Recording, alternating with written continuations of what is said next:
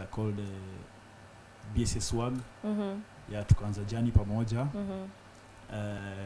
Tukaanza kufanya mambo, but by that time ndo ilikuwa kuanza ile bado unaingia studio, bado hata uziki yote studio.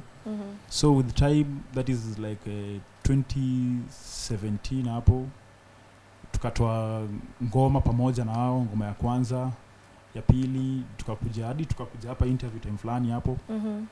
Yeah, but bado tu grinding mdogo. So hadi 2018 sasa nikaamua kumove in huku Nairobi.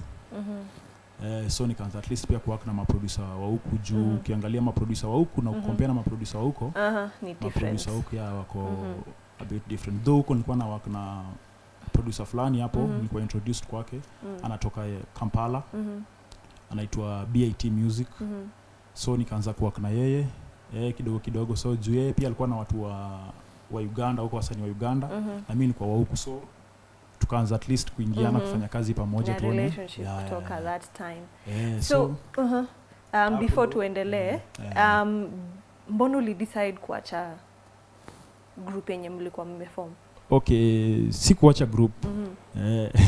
What happened? Kwa nini unafanya, why decide kidogo you want to do music on your own as much as bado mko pamoja? Distance sana. Unajua sasa like for them saizi wako still located in Busia, then mimi niko Nairobi.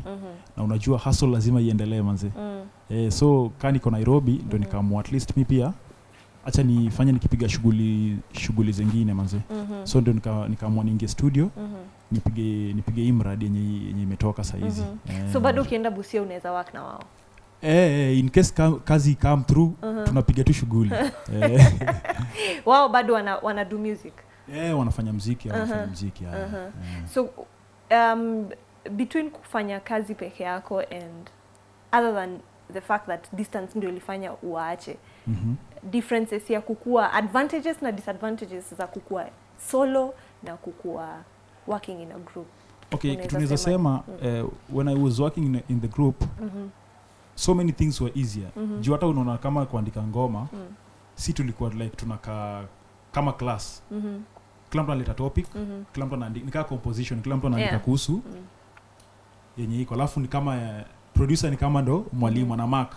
Hii iko more relatable, hii iko poa, then unapata ukiwa group sometimes it's one verse, sasa hata wimbi unapeana tu advice hivi na hivi. But sasa ukija kuangalia ukiwa solo man, ni wewe unafaa ufanye kila kitu. Ni wewe sound, ni wewe content creator, so ni wewe na producer mko wawili. Then mkiwa group unapata like naweza kuwa niko na shughuli fulani ama shida fulani, then my brothers can continue. But sasa hizi mimi ndo kama kampuni, nikilala kampuni yote inalala. So shaona so naweza kwambia hizo ndo differences. But still in a group it's enjoying, it's fun, you know. Kwa na group mkiwa wengi it's enjoyable, but still pia peke yako pia unakuja unaangalia pia at the end of the day life lazima iendelee. Life ni wewe mwenyewe. Ni wewe mwenyewe ndo you are the only person who can make life out of yourself. And in terms of music ya mtu kupika haraka, is it easier music yako kupika haraka as a solo artist or when you're in a group? Ni bidii ndio nafanya muziki na pika. Hapo ni bidii. Hakuna kukua solo ama kukua in a group. Okay. Umesema umework na producers wa Busia, producers wa Nairobi na producers in Kampala. Nani wenye umeenjoy kufanya kazi na wao, and who would you go back to time and time again? Okay, and why? Mimi nikiwork na producer, first of all si create relationship. So ukiona hao wote wa Kenya hapa wa Busia hapa anaitwa Aubrey, Aubrey on the beat, then wa Kampala anaitwa Y254 Musiq. Na ukiangalia hao wawili nikikuwa introduced to music, nilimit Aubrey, back then alikuwa Busia. So pia for in search of greener pasture akaamua ku move to Nairobi. Jo alikuwa ameanza ku outgrow Busia. So ndo tukaletewa BIT. So Aubrey ni kama ndiye alikuwa na hand over vitu kwa BIT. So ukiangalia relationship nilikuwa nayo by that time na Aubrey, do the same relationship nilipass to BIT. So ukiangalia all of them, they're like my brothers, unaona. Juu mimi ufika studio like saa zingine mimi ufika sina content and I'm like man, hey Joe, nafaa tufanye shughuli itakuwaje. Sasa unapata we cook. Unaona vile unaleta kitunguu, tomato, nini, so we cook. So hakuna nitasema ati huyu juu all of them ukiangalia ni wananisaidia, unaona. They make me who I am. So all of them they have a special part in my heart. So unapata siwezi choose tu huyu ndo anashinda huyu Jumanze. Wote hao ndo mimi, hao ndo wananidefine, hao ndo wananipea sound yenye unataka. Exactly. Other than those ones, nani mwingine unaweza taka kuwork naye? Which other producer mwenye umetambua na at one point unaweza taka kufanya kazi na yeye? There are a lot of producers manze wanafanya kazi safi sana. Like hapa ukiangalia kama here in kuna hata my hometown brother mwenyewe Jegede on the beat anafanya very massive work. Hapa bado ukiangalia kuna like mtu kama Magic Senga mbaya kabisa. Na kuna wengine wengi sana. So unaweza taka kufanya kazi nao Magic Senga, Jegede? In case tu nini room ipatikane tunapiga kazi maze. Juu mimi najua kwa career yangu penye iko watanipeleka another step further. Okay, so leo umetuletea a new project that umekuja ku launch. It was ulitoa audio a while back, but video is here with us. Na umeweza kuwork na an artist from Uganda. An artist from Uganda. The fact that ulikuwa Kampala umejuana na BIT, right? Yes. Was that the reason yenye mliweza kupatana na msanii mwenye umework na yeye on your Confessions? Okay, so like to answer that question, ukikuja kuangalia like in music, studio ni kama field. Pitch kabisa, pitch. Unapata mafootballers wako hapo wengi, ama kama ni wakimbiaji wako hapo wengi. So unapata mna meet pale, you create relationships. Juu muziki si tutaingia studio alafu useme Eve come tuimbe, si hivyo. Lazima kukuwe na hiyo connection. Mjuane, ujue ujamaa this is the kind of sound anafanya, mimi ni sound. These sounds zikiblend they can bring out something great. So unapata like that collab ndo happen. Mimi oftenly nilikuwa naendaga kucheki BIT. Angekativa anapiga yeye aje bro poa, hebu si utoke kiasi hata kama tutafanya kazi but we can catch up. Apart from music pia we are still brothers. So ningekuwa tu so time nilikuwa nimeingia studio. I think nilifika Kampala kitu kama Friday. Saturday then Sunday ilikuwa birthday ya the producer BIT. So people came in kwa studio hapo. So on Monday tumetulia tu, ile watu wamechoka juu ya sherehe ya jana. So tumekaa tu tunapiga story. Then alikuwa ameniundia beat. Nilifika tu akaniambia man, kuna hii beat iko hapa. There's a certain sound nataka to build up na wewe. So nikakuwa like okay. Nikaisikiza, though time nilisikiza for the first time nilikuwa very blank. Juu ilikuwa I think it was a new sound kwa masikio yangu. So nikakuwa very blank. So lazima niende ni meditate, nifikirie hiki tu na i approach aje. So nikakuja that night, now that was on Sunday night, after 2 years sherehe inaendelea. Nikakuja kwa studio, nikawasha mashini, nikakaa hapo kwanza tunafikiria, nikaweka kitu kama sub chorus. Then nikaachana nayo. Nikarudi mimi pia kukana na majamaa. Justaki kwa ati wewe wenzako kwa hii shughuli, wewe unajifanya wewe ndo workaholic hapa. Nikaenda tukatulia. So kesho yake kuna huyo tumecollab na yeye anaitwa Hid 16th. He's from Uganda, a very close brother of mine. So tukaanza tu kuongea tu because we had met earlier kidogo. Tukabonga tu, but now he was a very good rapper by that time. I think by that time alikuwa amewin MTN Hip Hop Awards. So tukachapiana, ndo sasa hiyo tulikuwa tunapata time ya kumcongratulate nini, tukaongea tuliongea for more than 4 hours. Tunapiga tu story. So nikamwambia niaje, kuna kitu studio hapo, hebu tuingie tuone kama usikize tu hiyo beat alafu unipe opinion yako.